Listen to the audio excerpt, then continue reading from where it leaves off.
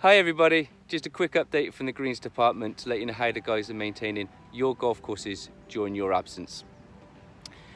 Evening greens are showing excellent signs of recovery during a very difficult winter with almost full grass coverage throughout, with a mowing height of 4.5 millimeters. While the Cherrington greens are slightly behind this due to the recent spring renovations, which included 30 tons of top dressing, 2 passes with the Procore with the 13mm plus the 8mm solid tines respectively, and the Air 2 G2. However, with regular mowing and rolling, those greens are sure to return to full recovery. With this beautiful weather forecast, we also do have a slight bit of irrigation going on in the evenings, just to help avoid any dry patch.